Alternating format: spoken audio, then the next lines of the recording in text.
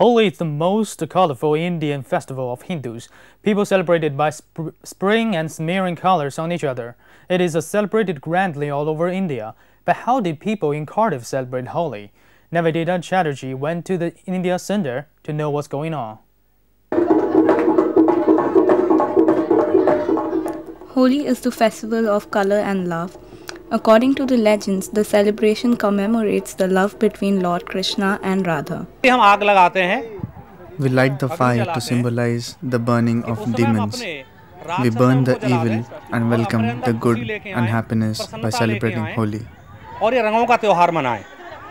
More than 200 people came to the India Center to celebrate Holi together. And each color demonstrates different feelings that we have.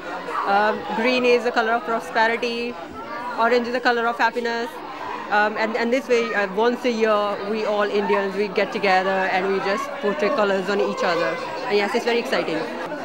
Bollywood dancing is gonna take place, and it's all authentic street food from India. It's all gonna be displayed, and people are gonna enjoy their most authentic taste.